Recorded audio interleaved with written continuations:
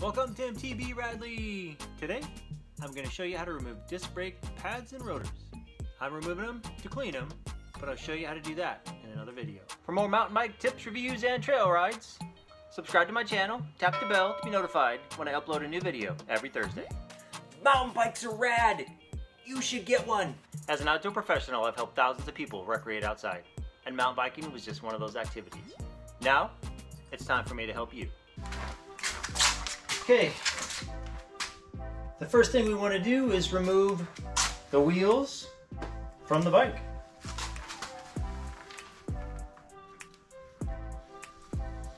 I've got quick release through axles up front. That will allow me to do that pretty easy.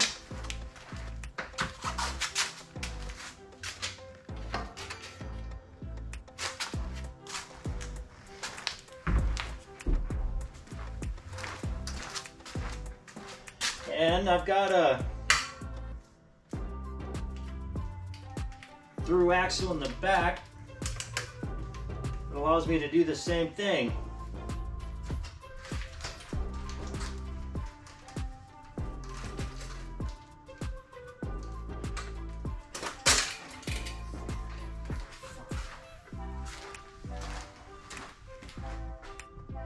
So these are some of the tools and supplies that I use. A small needle nose to help me remove the locking pin off of the disc brake calipers so that I can remove the machine screw, and I've got an Allen key, 2.5 millimeter Allen key that helps me get remove that, and then I've got a T25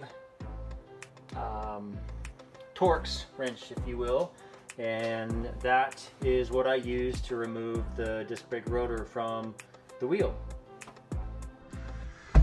Okay, I've got the wheels up here. My tools are ready to go.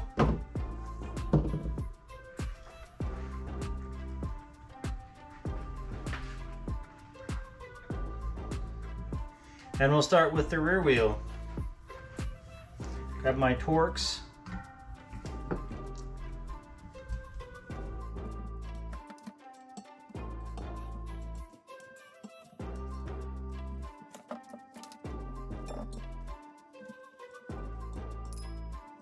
Got a little magnetic dish here that I'm dropping these machine screws into.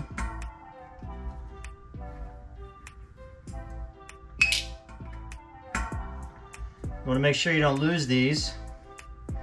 Also got this nice rubber park tool mat that has lots of three-dimensional features and little pockets that I can put stuff in and keep it from rolling off onto the floor where I'll lose it.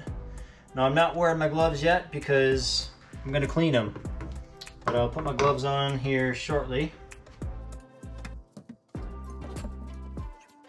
Got the front wheel. I'm going to remove the rotor off that one.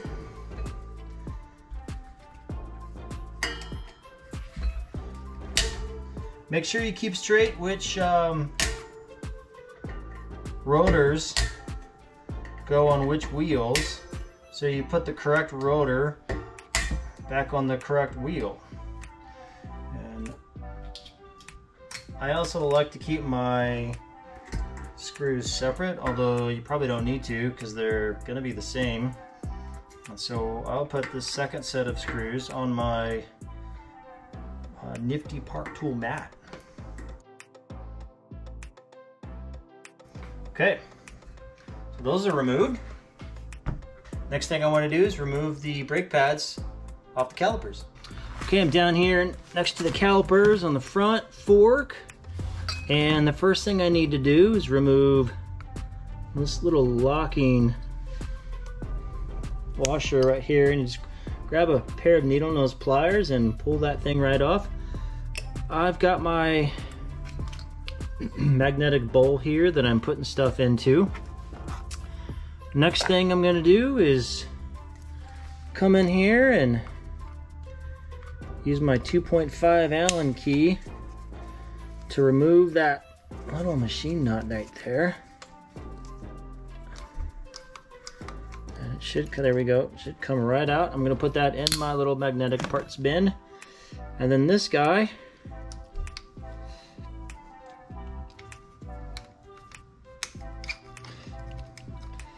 if I can get my fingers in there, there we go, it just comes straight out the back, just like that. I've got my pads. While I'm here, I'll go ahead and inspect my pads.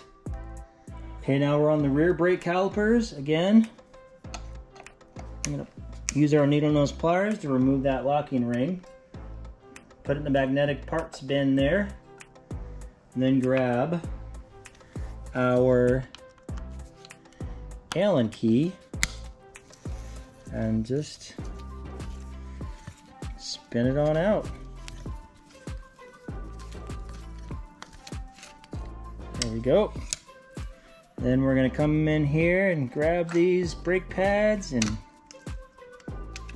just pull them, well, assuming they come out together, just pull them straight out. There we go.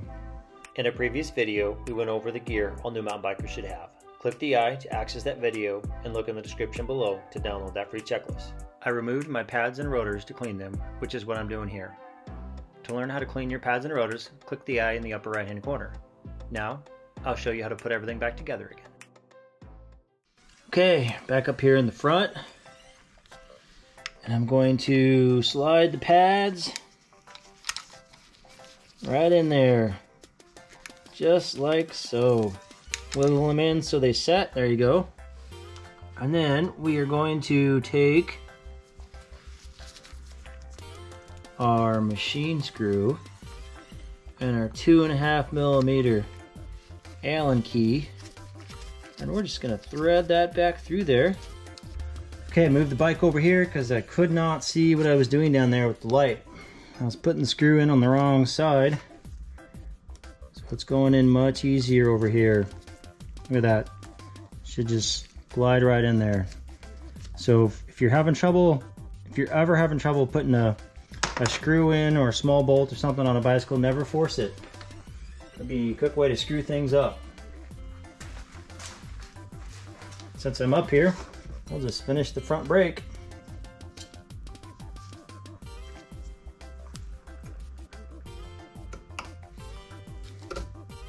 Awesome, it's on there.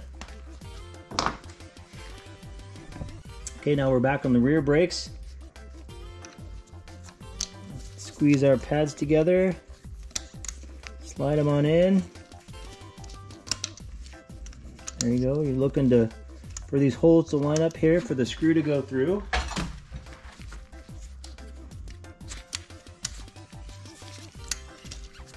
There we go. Unfortunately, I'm too close, so I gotta move the camera so I can thread this guy back in. Again, should thread in nice and easy. You don't need Loctite on this because you've got a locking washer.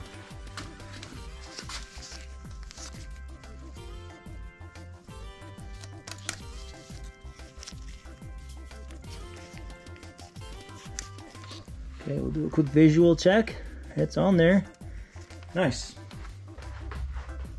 Now that we've got everything clean, we can put the rotor back on. Make sure you put the correct rotor on the correct wheel in the correct orientation.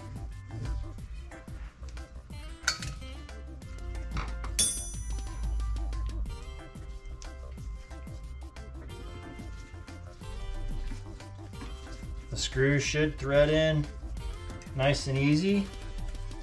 If they don't, back it out, start it over.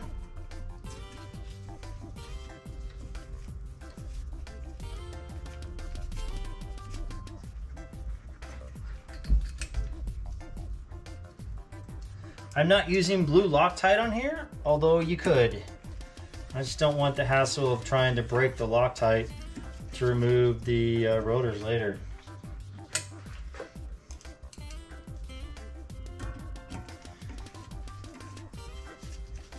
And when I put the rotor on, I don't tighten each screw down as hard as I can. actually just get it up to where it's almost snug because I want everything seated before I tighten it down.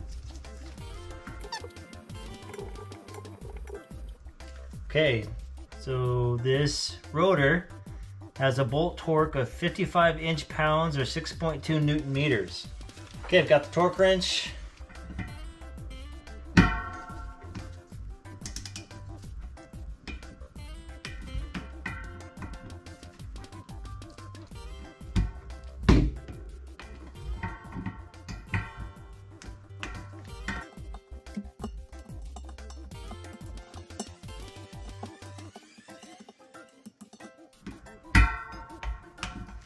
Alright. Because my hand did touch the disc brake rotor, I'm just going to give it a quick wipe down.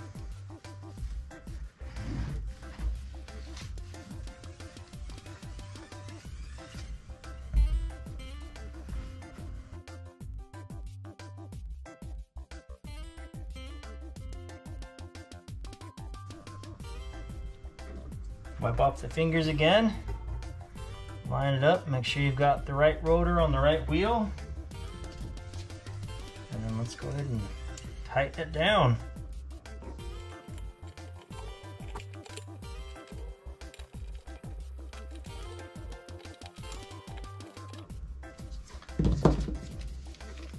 My torque wrench measures inch-pounds, so I put 55 inch-pounds in there.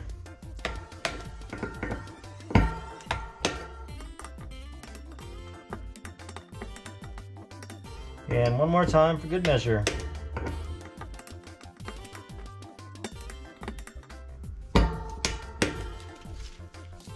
Now we're putting the wheels back on. We'll do a couple of double checks, and then we'll go for a test ride.